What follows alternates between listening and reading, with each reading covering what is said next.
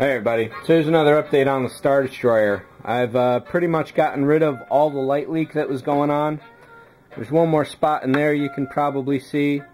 I didn't do the front here, I wasn't thinking about those parts, but all the edges along the sides here are pretty much gone. There's two other spots, if I can get them angled here. Yeah, so right in here and right up there is pretty much it. So all the fiber optic has been holding up really well as far as protecting the windows. Some of these holes don't have fiber optic, and even those haven't been affected, so I'm happy about that. The way I've been protecting the engines is with the end of a Q-tip. So I just chopped the end off. It happened to stuff inside perfectly, and that's really been helpful. So some minor touch-ups to do, and basically there's no way to get sandpaper on this anywhere. So I've been taking this chisel and basically just chopping down where needed. There's really no area for anything other than that.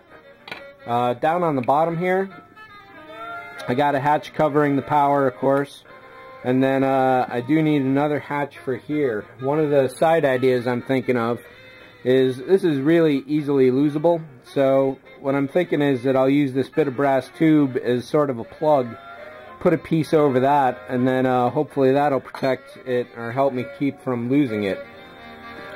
So yeah, that's pretty much it. Like I said, a few more minor touches, one last round of primer, then I'm going with the darkest gray I'm going to put on this.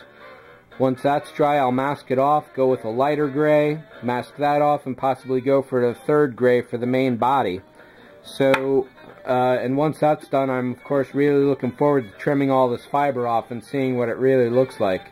So this is getting really close. This is probably the furthest along of all the models I'm working on right now, and could very well be the first one to finish.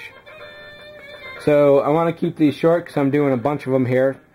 So thanks for watching, and I'll catch you later. See ya.